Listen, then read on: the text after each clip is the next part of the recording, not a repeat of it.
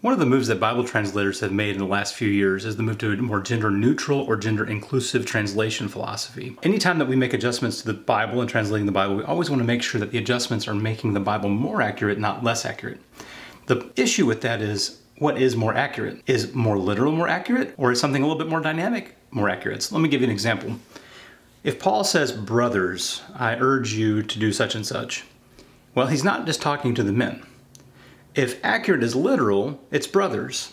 If accurate is who Paul's addressing, it's brothers and sisters. To be more accurate in like Paul's actual intent of his communication is inclusive. He's talking to the whole church, but he refers to the whole church in the masculine generic, just like English used to do, more so like in the 80s and 90s and hundreds of years prior. When the gender of a group was unknown, you referred to that group as he. So that's changed over time, and as language changes, the translations change. Now, my view on this has changed over the last several years. When I first heard about this, probably 2002, 2003, the NIV was about to come out. We got some pre-ordered copies in seminary, and at first I thought, oh, this is going to be a political move. I'm not so sure about it. I'm pretty traditionally minded, so probably not a good idea, probably not a good move. And then, the more I looked at it, I thought, well, if women are not finding themselves in the text because it just says brothers and if anyone's having a hard time understanding that instruction's for them, then let's have inclusive language in those instances, if that's helpful. And if Paul meant the entire audience of the church, then why not? Why not go with a more inclusive language? That's a good thing. Now, as I've looked at it more in depth over the last few years, I've noticed some issues that I want to bring up in this video. I think it's important to be informed, and I think it's important to at least understand the issues that are involved, so that you can make your own decision. The very first translation to do this was the New Revised Standard Version, 1989. Now, they did not set out to be a gender-inclusive or more gender-neutral translation. And when we say gender-neutral, we don't actually mean that all genders are removed from the Bible. We're just saying that in instances where it's generic, you become more neutral or more inclusive. After that was the TNIV that came out in 2005, the 2011 NIV, obviously 2011, New American Standard and New Living Translation. Those are the main translations that have adopted a more gender-inclusive approach. One of the big things I want to say on the front end is this. I'm not trying to cast doubt on Bible translation. I'm not trying to get you to say, oh, Bible translators are doing a horrible job. I do think we have to be open-minded and aware of the shortfalls whenever we change the approach. So what kind of adjustments exactly are we talking about here? Let's look at some. Let's start with the good. 1 Corinthians chapter 1, verse 10, Paul says, I appeal to you, brothers. Well, is he appealing just to the brothers? No, he's appealing to the entire church. So they changed that to, I appeal to you, brothers and sisters. In the 2011 NIV, I believe that's also the case in the NRSV. But then you have 1 Corinthians 14:26. What should be done then, my brothers? They changed that to, what should be done then, my friends?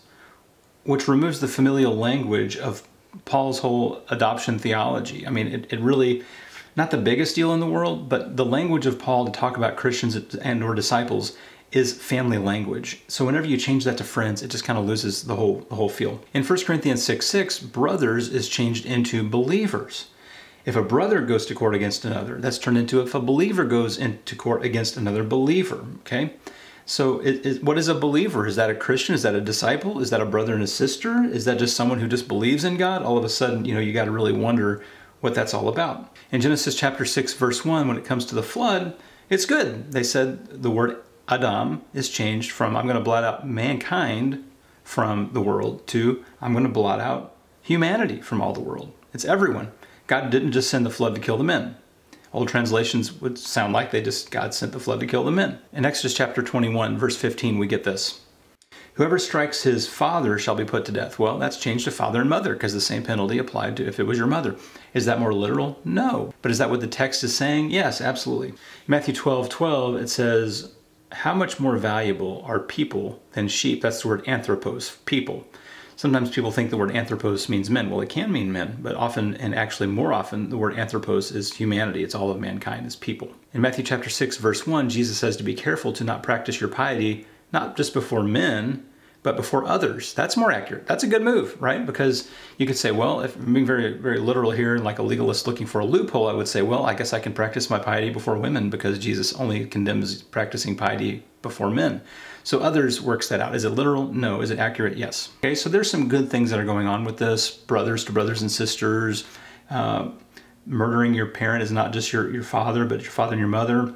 Things like that. Those are good moves. But they're not all good moves, okay? So I want to mention a few that I just find problematic. In Ezekiel 2, verse 1, God is addressing Ezekiel and he tells him, stand up, O son of man.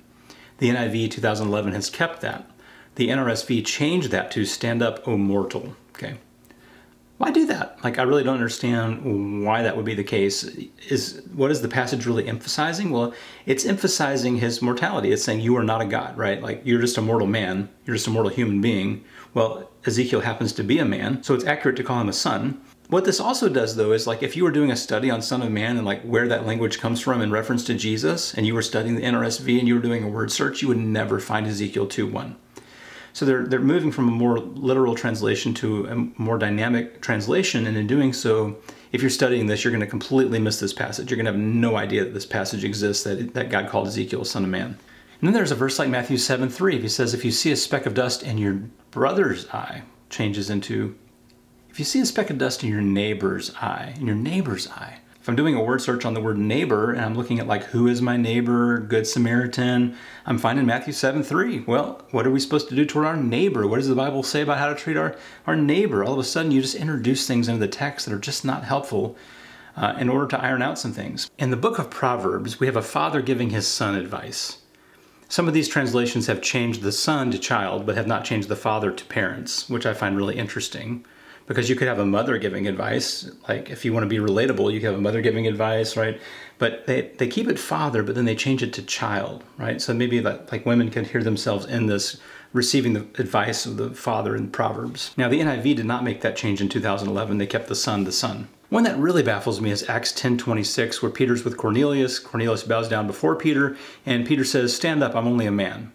That's accurate. Peter is only a man. What he's saying is, in a sense, he's saying, I'm not God. You don't need to worship me like that. You don't need to bow down before me. You only bow down before God. Some of these translations have changed that into, stand up, I'm only a mortal. I'm only a mortal.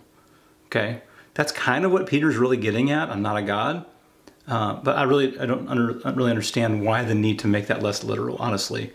This is not a generic situation. This is not an instruction that is written to a generic group of people, men and women in a mixed group. This is Peter, who is a man. Stand up, I'm only a man. Like, that's absolutely true. Just leave that alone. I really don't understand that. The one that's a little bit more troubling is 1 Timothy chapter 3, verse 2, and then down in verse 12, and then in chapter 5, where you have this phrase that an elder is to be the husband of but one wife. That's the old NIV. The new NIV has changed this to faithful to his wife, which is good. I mean, that's fine. He's only had one wife. He's faithful to his wife. But the NRSV changed this to married only once. Married only once. Why would they make a change to married only once? Well, that's an egalitarian move, is what that is. To say, well, it's not talking about that must be a husband and that husband would have only one wife, but that it's just someone generic, who is married only once. The literal phrase there is basically the word one, the word woman, and the word man. That's the same with elders in chapter 3, verse 2. That's the same with deacons in chapter 3, verse 12. And it's also the same in chapter 5 when he talks about widows making the list, that they should have only been the wife of one husband. It's the exact same phrase, only applied to women, only applied to widows in that case. Hebrews chapter 5, verse 1 is another one that just kind of befuddles me. Every high priest is chosen from among mortals. Chosen from among mortals. Well, that's true, but that's not what it says. It says every high priest is chosen from among men. Was there ever a woman high priest? Was the pool for the high priesthood ever including of women? No, it never was, ever. Like, it's accurate and fair and right to say that they were chosen from among men, because that's exactly how they chose the high priest. 1 Corinthians 15:21 also made an interesting change, where it says, for since death came through a human being, the resurrection of the dead also came through a human being. Well, guess what? Both of those were men. Adam was a man. Jesus was a man. Accurate and fair to say, death came through a man, resurrection came through a man. Okay? For as in Adam all die, so it would be made alive in Christ. They're both men. Why change that? I don't understand that. In the Old Testament, the men of war changed into warriors. Okay? Warriors could be men or women, but that's not who the army was. The army generally were men. But they're trying to the effort here is to remove patriarchal language, right? The he's and the hims and the fathers and the sons and the brothers. And what they end up doing in many cases, it ends up with some weird results. Like Job chapter 24, verse 9. This is kind of subtle, but just listen to what this says. They removed fatherless. They removed the word fatherless. Because there's a difference between being an orphan and being fatherless, right? An orphan is someone who's lost both parents. Someone who's fatherless can still have their mother. So here's what they ended up with in the NRSV. There are those who snatch the orphan child from the breast and take as a pledge the infant of the poor. They're not an orphan if they're at the breast. They're taking fatherless out of this passage, right? It's talking about the fatherless child. Well, the fatherless child still has a mother, but they're in a poor position because they have no father to provide for them. That's important. It's very important. In an effort to smooth out that language, there's no need to smooth out that language. It's an actual situation where someone's fatherless but is still at their mother's breast. Like, why iron that out? Makes no sense. And there's a really big one in Psalm 119, verses 11 and 12. Now, just listen to this. It says, "Moreover, by them is your servant warned. In keeping them, there is great reward." It's talking about the scriptures. Okay? "But who can detect their errors?" Okay, very subtle. Here's what it said previous. "Moreover, by them is thy servant warned. In keeping them, there is great reward. But who can discern his errors?" They changed his to their in an effort to remove the genderality of verse 12. Now it sounds like that the Bible has errors. It says, by keeping the word of God, your servant is warned, and in keeping them, there's great reward. But who can detect their errors? The errors of the scriptures? No, their own errors. So that's really a problem. So this happens an awful lot. Whenever they're trying to iron out these things with he and him, they move to their, and what they're doing, they're moving from a singular to a plural. And that can really mess some things up. Wayne Grudem figured out exactly how many times that the NRSV had the word they or their more than the RSV. It was like 1,700 times. So like 1,700 times they changed a singular pronoun to a plural pronoun.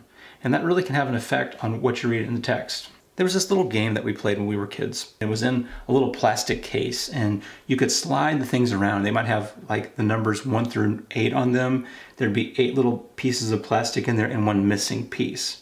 There might be a picture of a clown's face or something creepy like that in the 80s. We didn't really care about creeping people out.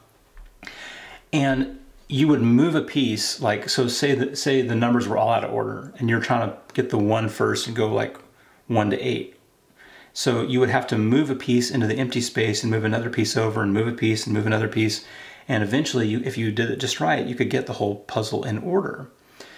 But what you found is kind of like a game of chess. You got to move a piece to get another piece in the right place. And it seems to me in some of these instances, they're trying to remove patriarchy, right? They're trying to remove this gender-specific language so that people can read the Bible and find themselves in the pages of Scripture, especially when instructions are to a generic group of people. Okay? And that's fine to a degree, but there are instances when in trying to move that piece, they had to move other pieces that then really messed up the whole picture. And now you don't even know what you're looking at, right? Now you're trying to look something up and you're not even finding what's there. So if you want something a little bit more literal that's made some of those changes, probably the best balance within this, I'm more and more convinced, is probably the New American Standard Bible. Now, I want to just conclude by saying this is a very, very small percentage of the Bible text that is actually being affected in a way that has any serious implications or repercussions. In fact, there's probably no actual serious doctrinal implications or repercussions from these sorts of changes, but they do affect the way we study the Bible, read the Bible, and when we go to the Bible in English and try to study it or do word studies, this completely can throw us off our game, and I'm not really a big fan of that. I would rather them give us what's there and then let us make our own interpretations, you know, rather than them do all the work for us. Maybe make some footnotes in some places, you know, but it's hard to make, 7,000 footnotes. So all that to say, be aware of what is going on out there. And I'm certain that there's some political implications and ramifications for this, just as there was in the past. 1611 King James, the word baptism was not translated for political reasons. These things happen. The move against patriarchy, moves toward more feministic approaches are just going to become more and more common. But what we really, really, really want deep down inside of our bones is an accurate Bible translation. Like, if you just give me an accurate Bible translation, again, the question goes back to what is accurate? Is accurate literal, or is accurate something else? And those are the kind of things that we have to wrestle with and become aware of.